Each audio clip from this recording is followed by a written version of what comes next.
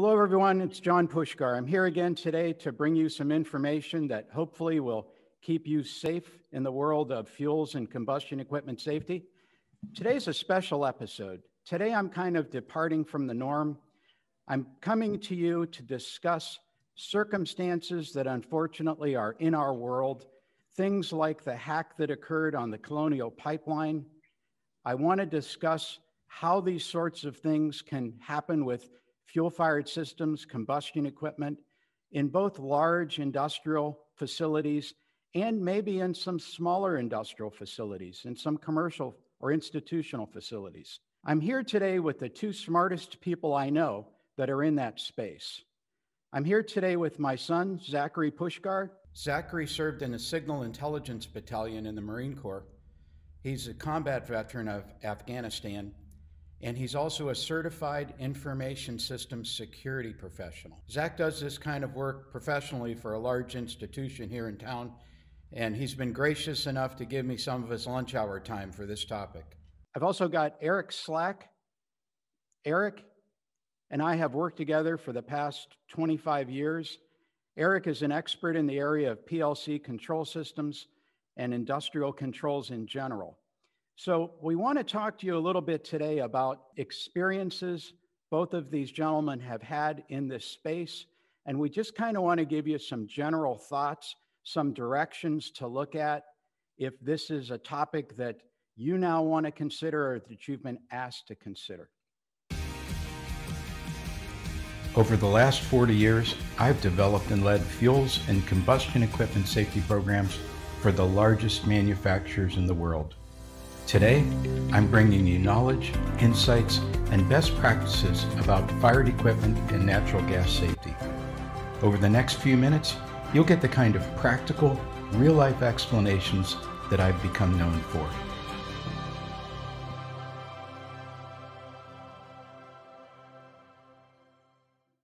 So, folks, let me lay out a little background for you.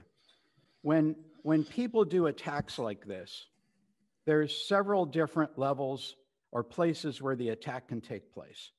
You can attack the commercial systems, which have to do with the ability to conduct commercial transactions, maybe the billing space or the metering space, for example, in the Colonial Pipeline. You could choose to attack the equipment itself, which might be a PLC system like Eric works on all the time that's actually connected to a server. In fact, Eric, let's take that topic up for just a second. You and I discussed that in some of the pre-work we did for this session. So Eric, one of the things we talked about was that one of the defenses for this, if someone would get in and actually hack a PLC program, is you could dump the program and reload the new program, right? Reload a version that you had saved. Eric, tell me about how that seems to happen in large, sophisticated facilities versus facilities that maybe aren't so large or aren't so sophisticated. A lot of the bigger facilities like a GM or a Ford or Honeywell, they'll have server-based backups where it automatically goes out once a day, twice a day, depending on the operation, and automatically pull the PLC program and store it. That way, if they do get compromised, they can just download it from the server. Some of the sites, the smaller facilities, don't have a backup system. They rely on their maintenance people or somebody to physically go out and make a copy, and that doesn't always happen. So a couple places I worked or was visited, they had some big problems. They didn't have backups. So tell me about kind of a horror story you might have walked into regarding backups. There was a paint facility. Their actual hot program got compromised. They went to get their backup and it wasn't there. I happened to have one that I had made like 6 months prior, so it wasn't accurate for what they had that day, but at least it got them up and going. But it cost them a lot of time. It probably cost them 4 hours of downtime. Thank you. Certainly not something you'd like to repeat on a regular basis. No. So one of the pieces of advice we might give people is if you're one of these less sophisticated facilities, you want to have some readily available backup on hand. And maybe you want to start a practice of regularly backing up and actually having someone who knows where that is. Eric, what is it that you're finding security-wise when you go into these facilities these days? I know in the old days, we'd walk in with laptops, we'd connect up, and we would do our thing. How has some of that changed? Larger facilities have workstations set up at the sites. The workstations can either get to multiple services or individual boilers or process equipment. If you try to go use the USB port on a lot of these stations, they're disabled. They don't want people using USBs. That's where a lot of viruses and malware gets added. They also, if you do have a site where you have to get online with your own PC or your own laptop, they'll have you go to IT. They'll test it for viruses or malware before you're even allowed to take it into the site. A lot of the smaller sites, obviously, they don't have the IT departments, so they don't have the protections that these larger sites have. Gotcha. So basically on some of the medium and smaller sites, you're seeing almost nothing? Yeah, you basically walk on with your laptop and go to work. They don't check anything. So yeah, Gotcha. They're pretty vulnerable. Gotcha. Thank you. Hey, Zach, can you give us an idea maybe of some of the basic framework of things that people might want to be doing in this space just to kind of maybe harden their facilities a little bit? So data backups are going to be the primary mitigation against ransomware in a lot of these situations. As we've seen with the recent attack in the news, even when provided with the decryption tool, the victim party ended up using their own backups to restore services anyway. So having good backups, especially if you have an opportunity to make sure that those backups are air gapped from the rest of your systems, because an attacker might also compromise those backups as well. It is best if you are able to keep those backups in a secure location. Some organizations even go so far as to keep their backups geographically separated in case of an earthquake or a fire or natural disaster at their primary site. They are still capable of backing up from their secondary site. Wow, I never thought of the whole idea of compromising someone's backup. And you mentioned the attack that was in the news recently. Can you take us through how one of these things actually really happens in real life, maybe from even the first contact? What happens is they compromise your network, they copy off whatever sensitive data they can find, and then they lock you out of it. Typically, they'll send you a ransom letter, whether it's an email or actually leave something on your system as a ransom note, and they'll demand that you pay them X amount of money. And typically that whatever amount that they quote will automatically double every 24 hours until it's paid. So in that time, your team's typically scrambling around trying to figure out how you were compromised, who you need to report to, if you have backups of the data, all these kinds of things. And meanwhile, your ransom is getting ready to double by the end of the day. So if you do pay the ransom, however, they'll typically send you a decryption tool to start unlocking your data. But those decryption tools are slow. Sometimes the attackers might actually break the data accidentally, ruin the integrity of the data. So in my opinion, it's hard to even really trust that data once it's restored. You shouldn't rely on that tool. You should rely on your securely stored backups to restore your data, if possible. Gotcha. We know of what was in the news, and frankly, that was a big deal to the entire United States and millions of people.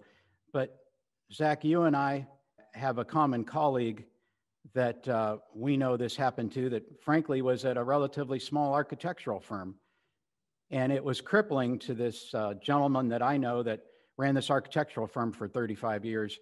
And at the end of the day, despite him having lots of IT people involved and the FBI and lots of other people, he ended up paying just as the pipeline facility ended up paying. So it's a very tough situation.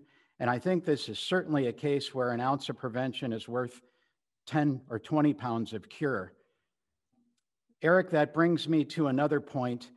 In our world, Eric, in our space, and the space I'm speaking about with Eric is this fuel-fired equipment combustion system space, large industrial furnaces, ovens, boilers, things like that. One of the things we talked about was making the fuel train system robust in case someone actually did get in. And Eric, I started to touch on with you earlier that that kind of means putting in separate safety systems that, I'll use Zach's term, that are air gapped from the PLC and the other controls. Maybe that's a separate high steam pressure limit that's on a little single loop controller that's not tied into anything. Maybe it's a high temperature limit the same way. Have you got any thoughts about trying to protect these kinds of industrial systems in that environment? There's several ways to do it. Some of the larger facilities will have a separate network for the PLCs and the floor equipment, and then it'll have a bridge between that network and the outside network. So it's actually, like you said earlier, it's air gapped or has a separation, password protection, and then giving the outside access only to monitor, not to make changes. You know, I remember when going to certain industrial clients you would know, and I won't mention them by name, your tools would be a pair of channel locks and a couple of screwdrivers. Now they're a laptop, and it scares me to think at how over-automated some of these sites are for no reason. There are a number of major vendors that are advocating more and more network control, more and more data sharing and analysis of that data. I think the trend is heading more that way. Are you thinking that in some cases people are over-automating? Yes, I think that a lot of the remote access that people want is not necessary, and that it makes the process and the company more vulnerable to hackers. A lot of people want remote access, they want their fingertips on everything, and a lot of it I don't think is necessary. So we're getting to the point where that pendulum might have swung too far for everyone's own good. Gotcha. Yes. Yeah. Okay, thanks again. So fellas, we both understand the big trends that are happening in the world today, the kind of the mega trends of working from home. And things are being asked to be accessed more remotely. In fact, I will tell you guys, I'm on the NFPA 85 Boiler Combustion Hazards Code Committee, and I made a number of public comments surrounding something that's in there. In that code today are discussions and requirements for how you do remotely operated and remotely accessed boiler room facilities. There are a number of states, like the state of Minnesota, for example, has a form that you fill out as an application for constructing and having a remotely accessed boiler facility. Frankly, I don't know that any of it addresses questions related to this topic. Zach, can you give us some insights into this whole world of more people working at home needing to remotely access things and how that works in the cybersecurity world, or how it doesn't work? I believe there are a lot of issues where you'll see small organizations put controllers or servers directly on the internet that don't need to be connected directly on the internet. Those types of devices should be behind a firewall and a VPN that remote workers would connect to a VPN to get to a secure internal network to access those sorts of devices. Setting up a secure VPN for your site is not a very high level of effort solution to reap a lot of rewards for security to prevent attackers from accessing your systems directly and remotely. Another important, critically important thing here would be security awareness training. I feel that the vast majority of these types of attacks can be mitigated by appropriately training users to identify, report, and prevent cyber attacks even at home for remote workers. So is that like phishing attacks, emails? Yeah, that'd be things like phishing, appropriate usage of devices, even simply understanding how to connect to the appropriate resources and remote networks, being able to recognize signs of compromise, indicators of compromise on your machines. Variety of things would be involved with security. How to report an incident if you see an incident. That's one thing people don't think about as much as if you sitting on your computer and you files start getting locked and machine starts acting funny and you see that you've potentially been compromised. Do you know in your organization who to contact, and do they have playbooks written for how to react to that and how to contact the appropriate authorities? A lot of places don't. That's an excellent point. In fact, Eric, in our prep talks for this episode, you said something about apparently people can get compromised through emails. Zach, how do people in this space, how would they compromise someone with an email?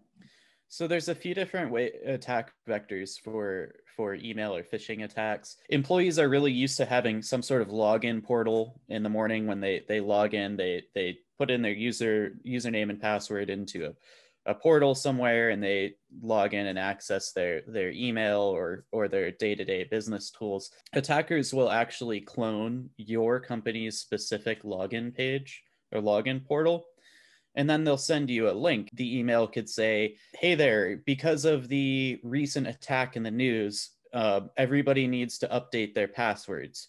Please go to this login portal and update your password.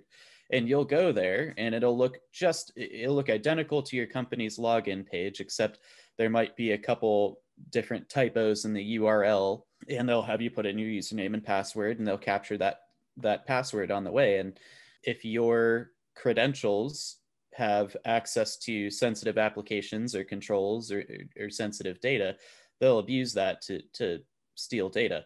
So that's one method. Another method it could be simply sending a malicious file that looks like a PDF or a Word document or a DocuSign document, something like that has malicious software in the attachment. It's typically something that'll try to give you a sense of urgency. They'll say, hey Joe, I need you to reply to this PDF questionnaire that was sent to us by noon today, and it'll look like it comes from your boss. You double click on that, it executes code, it'll compromise your machine. And one problem that can stem from those types of compromise is a lot of times people don't even know what their credentials can actually access on the back end. You'll have your login and you believe that it can only get to the couple things that you get to every day, but you don't realize that your account may have much more than the least privileged access necessary in your system, and those credentials could be abused in all kinds of different places across your network. Gotcha. Thank you very much. Very valuable information. I appreciate it. Well, listen, I think one of the trends that's occurring today to combat this is people are doing cyber-focused PHAs, process hazard analyses. And there's lots of, you could Google it, there's tons and tons of people offering the service. There are people that participate in these who are primarily IT staff. There's people like Zach who are security professionals. Eric and I would be valuable people to have in that room because we know the work end of this. We know the combustion fuel train controls PLC end of this. That's how we can help.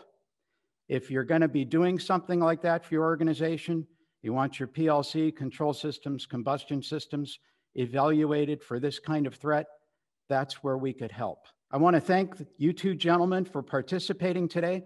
We've put some very valuable information out there. I know that will help a lot of people. Once again, thank you both very much for participating. Hopefully you found something here of value that you can pass on to friends or coworkers. If you can, please hit the like button and share this video. And I'd also like to invite you to the Prescient Technical Services online school, where you'll find more than 20 modules that I've created from knowledge I've acquired over the past 40 years, traveling over 3 million miles and being in and out of more than 300 industrial plants in 12 different countries. So once again, thank you very much for being here. It's my mission to pass on important life-saving information. I'll be releasing one of these videos just about every week. And if you could subscribe in the link below, I'll make sure that you get first notice of every time a new video comes out. Once again, thank you and please have a safe day.